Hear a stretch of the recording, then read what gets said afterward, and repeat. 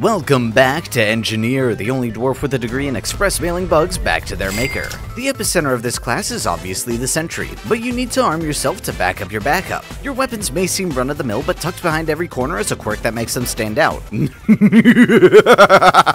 So let's get into it and modify these organ emulsifiers. Starting with the Warthog Auto 210, we have a perfect opportunity to mention one of these lesser-known features. Any pellet fired from this shotgun has a 10% chance to stun its prey if it hits a weak point. Since you fire 8 pellets by default, you have a decent chance of concussing anything you give buckshot-based oral surgery. I can guarantee most of the player base didn't know this was a thing, but now you do, and that's perfect since we're going to improve this with our first overclock. Stunner spreads the magic of our brain-busting ballistics by making the stun chance apply to any part of the body. Now you don't have to remove the tonsils of your target to give them a headache. You can just fill them with holes the normal way. And they won't have the will to fight back. Whoa, don't start blasting bados yet. I haven't told you the best part. Since your victims now crave death, and it doesn't make sense to have increased stun chance when your target is already stunned, this overclock makes your shoddy deal extra damage to anything that's seen stars. Maybe you should add the minor adjustments mod to the mix to add insult to their many injuries.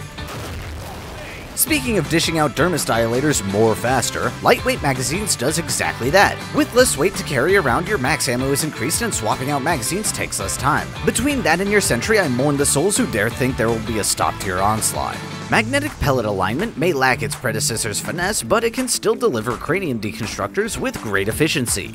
Stuffing our shells with magnetized munitions may not have been the best idea. Your shells have a tendency to get stuck to the walls of your weapon when racking another round, and your rate of fire suffers from it. The good news is, once these babies are airborne, your pellets will be pulled towards each other, thus tightening your spread. Additionally, once these projectiles enter the gray matter of their target, they have no difficulty reuniting, carving tunnels through the soft brain tissue of your enemies, translating to increased weak point damage. Sorry to short you on the balanced, but the Warthog only has 5 overclocks in total, and I'd much prefer having 2 unstables. Cycle Overload starts this category by optimizing the rate you rack shells. This gives your shotgun double the fire rate and somehow makes your pellets fly with a little more malice, thus increasing your damage. Though this acceleration of lead marbles causes them to soar a bit more haphazardly, increasing your spread radius and decreasing your ability to snipe.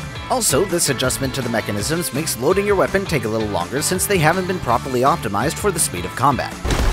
Finishing off the Warthog, we have mini shells. You replace your normal size munitions with shells of the same gauge but are half the size. Which are real, by the way! I can't find a stock image of mini shotgun shells, so here.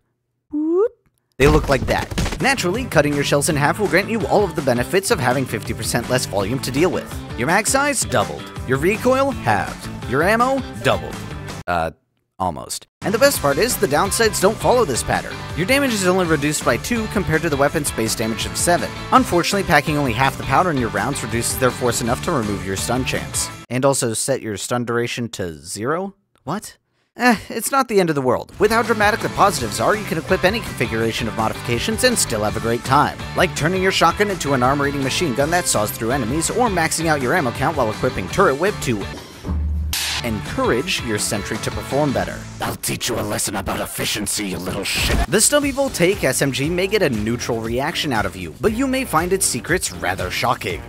It electrocutes things. Without adjustments, each bullet you fire has a 25% chance to trigger the electrocution status effect. It also has some armor break tacked on there, but that's not going to actively affect half of our overclocks, so we don't care. Super slim rounds puts your bullets on a diet, allowing you to cram an extra few in your magazine. Since these tiny terminators are more aerodynamic, this also decreases your spread, perfect for drilling through exoskeletons and multiplying fleshy bits with your passive armor break. God damn it. Well-oiled machine, oils your machine. Well. With a hearty helping of grease in your gears, all the bits and bobs of your stubby can slide against each other with— That does not sound good! Friction. It's not there. Fire rate and reload time are more gooder. Alright, we're gonna talk about electricity now. EM Refire Booster charges your bullets with even more electricity. You'd think this would increase your chance to zap your targets, which it does, just not in the way you're expecting. This energy recycling grants your SMG plus 2 electric damage. This damage type causes the electrocuted status effect, but it's independent from your passive chance to electrocute something. Although the chances to taste something are separate, the status effect is the same, so you can take this opportunity to equip non-electrical modifications and still inflict static on your foes. This overclock increases your fire rate as well, guaranteeing electricity in a timely manner. Just make sure you're close enough to land your shots since your spread is wider. The next one is a little counterintuitive. Lightweight rounds replaces the metal of your bullets with something a bit less dense to lighten your load. Naturally, you're going to take this lack of chronic back pain as a sign to carry even more ammo. You'd think bringing more bullets would also merit a fire rate increase to distribute them efficiently, but these frail rounds physically can't handle the loading mechanism of your SMG. To prevent your rounds from shattering inside your weapon, your rate of fire is tragically decreased. Additionally, using such fragile rounds results in less damage being dished out. At least you have a whole lot of them to make up for it. Alright, it's time to get into my favorite overclocks for the Stubby, the unstables. Why am I calling exaggerated attention to these overclocks specifically? Because the positives of these two only apply when you tase turrets. Notice how I didn't specify yours. If you want to squad up with your fellow engineers, you can abuse their turrets as well as your own for maximum static action. I can't really tell if this is optimal, or what's going on past the perimeter for that matter, but I think we're winning. This is certainly my team comp for Has-5 salvage missions. Before we actually use these overclocks, I'd advise equipping upgraded capacitors to increase your chance of triggering these overclocks, improved gas system to increase how quickly the chance comes, and conductive bullets to make anything affected by your electricity receive additional damage from your SMG. Anyway, let's actually talk about the overclocks in question, starting with Turret Arc. Now, a few of you have told me that Turret Arc is poopy bad. And to that I say, I don't care! I think this overclock is awesome, and I firmly believe someone should be running it when you're 4-stacking the Red Ranger. You present me a single lightning fence and I raise you 6 sentry guns and an epilepsy warning. Who's having fun now? Oh, right, I was supposed to be telling you guys what it actually does. At the cost of max ammo and fire rate, you can divert your stream of bullets into the side of a sentry to charge them with electricity. This electrifying development triggers based on your weapon's electrocution chance. While greased with lightning, your turrets emit a field of electricity that tases anything that gets too close. This includes yourself, so in order to keep your amount of Lichtenberg figures to a minimum, I'd recommend reloading your sentry after the charge is depleted. What doesn't apply to you is an 80% speed reduction imparted on any bugs that try to touch your turret.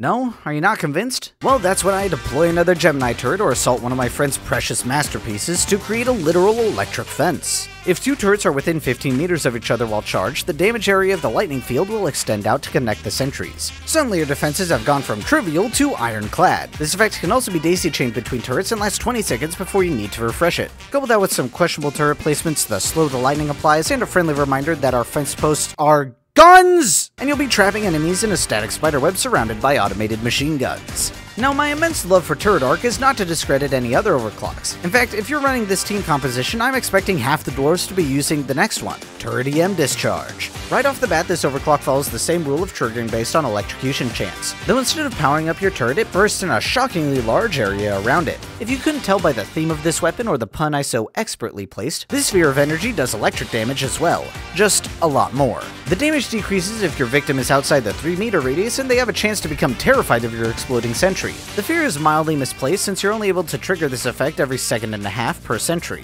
Actually, that fear is working against them, since once they turn around, they'll be right back in the kill radius and your sentry will be ready for another burst. Just keep track of this overclock's decreased mag size and remember that your bullets will be doing less damage than usual. Lastly, we have the Lock-On Smart Rifle. Ha! I said it right this time. Unlike the other 2 weapons, this one's secret isn't a secret at all. Ignore that Stubby says Voltaic in the name, it is not as obvious as the Lock-On's abilities. If you don't know what the Smart Rifle does, then you either haven't played the game since it was added, or are in the part of my audience that doesn't play the game. Shout out to you guys, by the way, your existence proves that I'm doing something right. Anyway, the specialty of the Lock-On is that instead of firing continuously, it targets anything you are looking at. Releasing the trigger causes a barrage to be unleashed in the exact order the marks were made in. Additionally, this rifle has armor break, so if your bullets decide to curve into the hardened carapace of a Praetorian, they will bore a hole through its armor as well as its organs. It's important to note that if something strays too far away from the center of your screen, you will lose a lock on it. And if you don't want to use this mechanic or you are fighting some feisty loot bugs, you can tap fire to treat it like a normal rifle. With that out of the way, let's talk about the Lock-On's overclocks. Starting with The Razor. we are fiddling with the targeting system. Specifically, we're increasing the amount of targets you can have tagged at any given moment. This amount is a multiplier, so you can stack it with the aperture extension modification. Eraser also increases your magazine size by 12, so you can unleash more volleys before reloading. Since this overclock doesn't have any weird semantics about reaching max lock count or needs you to deal less damage to deal more damage, we'll use this chance to equip Electric Generator mod and Electrochemical rounds. If you shoot at something with 3 or more marks on them, Electric Generator mod will shock the target in question. This is worth mentioning because Electrochemical rounds immediately follows it up with increased damage against electrified, or on fire, enemies. Armor Break module takes a different approach to the lock-on. Instead of tampering with your targeting, your bullets get extra spicy when you hit your lock cap. The base damage of your ballistics isn't changed, but each round heads towards their target with a little more purpose, causing them to jackhammer through armor with great efficiency. Another adjuster of ammunition is explosive chemical rounds. Targeting an enemy with 3 or more bullets will cause the last one in that portion of your barrage to explode on impact. Yes, this means your bullet can burst if something gets in its way. The explosion itself deals damage in a 4-meter radius and has a chance to cause fear. Since the blast doesn't occur if your target dies too fast, it'd be in your best interest to reduce your damage a little. Luckily, this overclock takes the initiative and reduces it for you. It also reduces your max ammo, but such is the price of grenade bullets.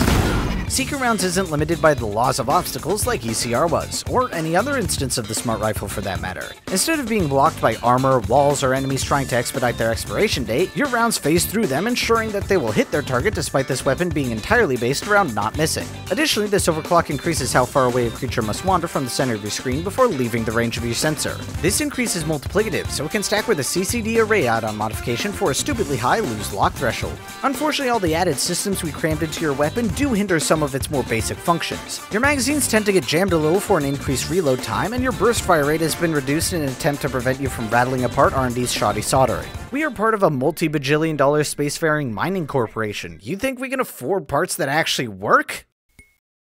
Of course not! But taping together the ones that kinda work is the whole point of overclocks, especially with the unstables. Speaking of, the first one for the lock-on is Executioner.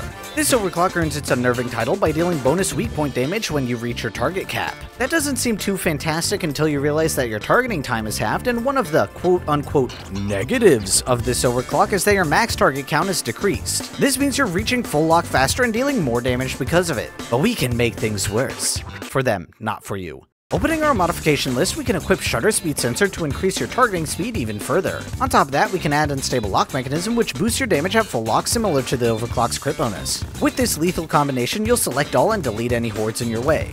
You do have -12 to both your mag size and ammo capacity, but this overclock has been about teleporting your entire ammo belt into the enemies as quickly as possible, so you already came into this expecting to reload. Lastly, we have, I don't know how to classify this one. A support overclock? I know, right? Ghost Ship, how dare you assume I'm going to perform teamwork in this cooperative game? Ignore that, it's contrary to my narrative. At the cost of a much longer lock time, Neural Lasso uses 5G waves to hamper the movement of anything you're targeting. This effect stacks with diminishing returns, capping at 10 with a 65% movement speed reduction. Yes, you can still have more than 10 locks on a single target if you want. Since slowing large enemies while your inebriated coworkers disassemble their exoskeletons is kinda depressing, your locks will expire after 5 seconds. But do not fret, my slightly disgruntled friend, for your psychokinesis is still attached to a lead-based face reconstructor. And there you had every primary engineer overclock has of critical corruption. All these guns can clear caves one way or another, and if that don't work, Use more gun. so press the buttons that keep the content coming, join my Discord using the link below, and I'll see you when the fallout settles.